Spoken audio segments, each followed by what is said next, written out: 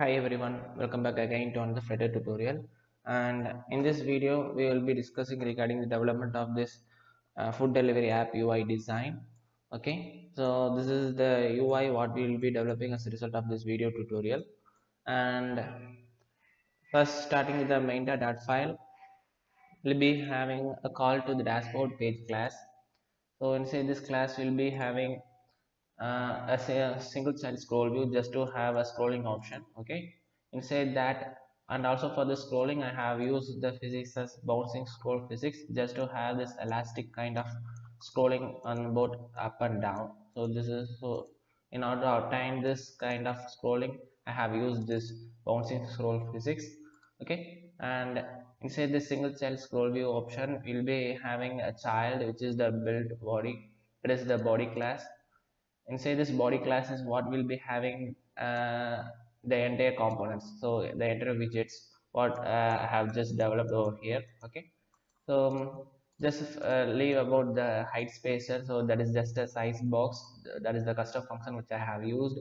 Okay, starting with the build location, so this is actually a function which returns a widget, and it is responsible for building up this uh, component alone. As you can see here, this icon, the location icon, as well as this text and this divider, so this function is responsible for building these three. Followed by we have the search container. Okay, so for now I have just used the container and the text, so I haven't added any functionality yet, just a simple UI alone. Okay, so this function is concerned with the process of this rendering search box. Followed by build top search tags includes this, so these tags what you can see here right now. So these tags, so this function will just render these tags at the top. Okay, followed by which we will be having build quick select, so that is nothing but this eight kind of images what I have used in a circular avatar fashion. Okay, so that is what I have just called over here. Followed by at last we have the build recommendation card, so that is what is concerned with the development of all these three cards. Okay, so that will just uh, is responsible for building up these cards, the restaurant name, and these tags also. Okay, so everything is just placed inside this function call. Okay, so I have just binded them all together to make the UI look more simple as possible. Okay, and everything you can see over here, that is inside the widgets folder I'll be having all these widgets. So these are all individual widgets I said before. Okay, that is all pairs inside the widgets folder. Okay, and this is all about the UI screens. And inside the repository folder we'll be having uh, the details of the restaurant and the images and all these things. Okay, you can see here, you can just note down that the tags, the items, the restaurant name, and the time, delivery time, whether it is a favorited or not, and the offers, everything I have just defined over here in this class. So this all comes under the repository folder. Inside the general widgets I'll be having the simple custom defined widgets, which is the size box, just to have spacing on horizontal and vertical manner. Okay, and inside the declarations folder I'll be having a global declarations, which is responsible, or it is concerned with the colors which I have primarily used for this app. Okay, the three colors what I have used for the development process. Inside that we'll be having the images, and inside the images we'll be having the images file, which it contains all the images what I have used entirely for this screen alone. Okay, so all the image file I have just defined over here in a list view, or in the list. I have just wrapped them inside the list so that I can make use of the iteration process to repeatedly render the different images. And inside the dashboard declaration files I'll be having just defining the colors. So this colors is nothing but the tag colors predominantly, so the tag color and the text inside the tag, so that are all just defined over here in this dat file. Okay, so this is just the folder structure what I have used for rendering this dashboard screen. Okay, so with this idea let's move on to the coding part.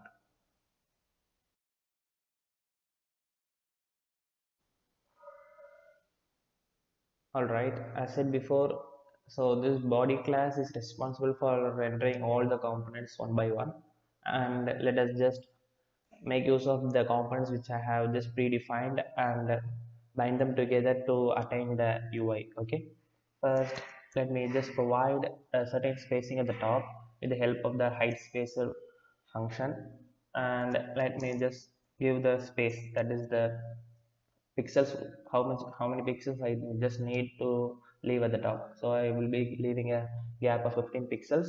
Okay, and followed by which the first widget, which is the build location. Okay, the build location widget, and it does not take any parameter, just call the function alone. Okay, and after a hot restart occurs, you can able to see the output. Okay, um,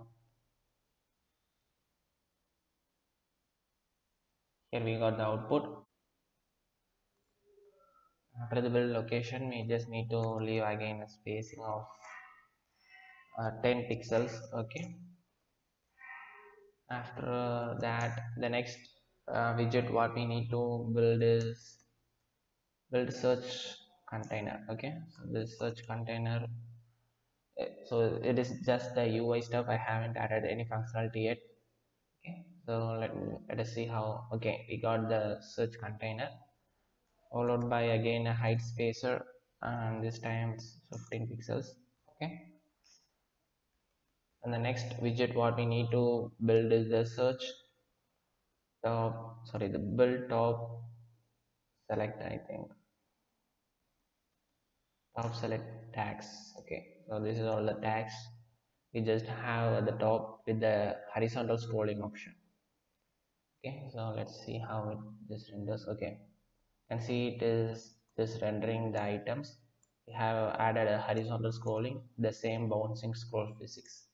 Okay, and next we just need to have again as height spacer 20 pixels, and followed by which we will be having the build quick select tags.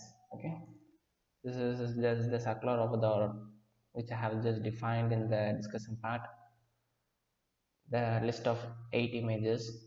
Okay, just to make the user quickly select between the categories, I have just made use of this widget. Okay, and again followed by them we'll be having again a height spacer with a pixel of 25, and at last the most important widget, which is the build recommendation card. And so this function alone takes the context as the parameter. Okay, and let's see how it just renders them.